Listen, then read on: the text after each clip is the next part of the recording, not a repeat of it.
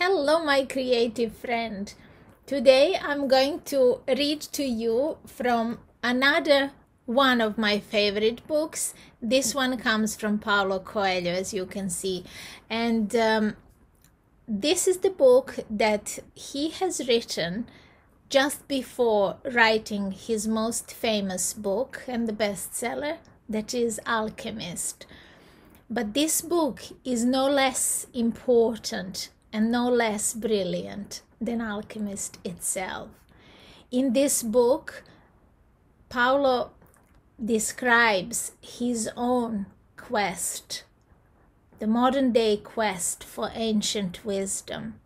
He describes the simplicity of life's most profound truths in this book. This is the book that I cherish so very much, and I do hope that it will spark something glorious inside you today.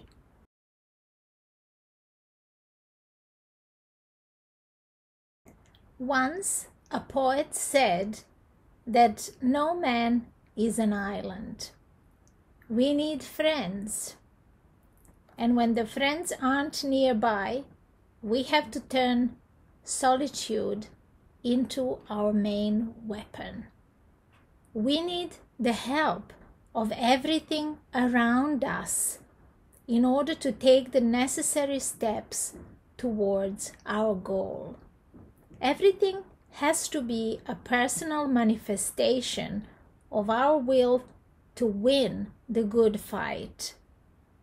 If we don't understand that, then we don't recognize that we need everything and everybody, and we become arrogant warriors. And our arrogance will defeat us in the end, because we will be so sure of ourselves that we won't see the pitfalls there on the field of battle. So the only way to deal with our messenger is to accept him as a friend by listening to his advice and asking for his help when necessary, but never allowing him to dictate the rules of the game. Like you did with the boy, to keep the messenger from dictating the rules of the game, it is necessary first that you know what you want, and then that you know his face and his name. How can I know them? I asked. And then Petrus taught me the messenger ritual. Wait until night to perform it when it is easier, Petrus said. Today, at your first meeting, he will tell you his name.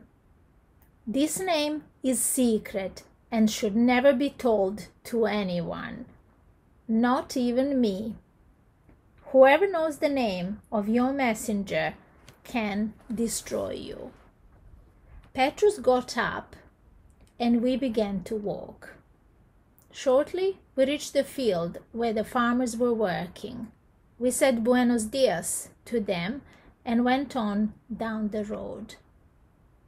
If I had to use a metaphor, I would say that your angel is your armor and your messenger is your sword.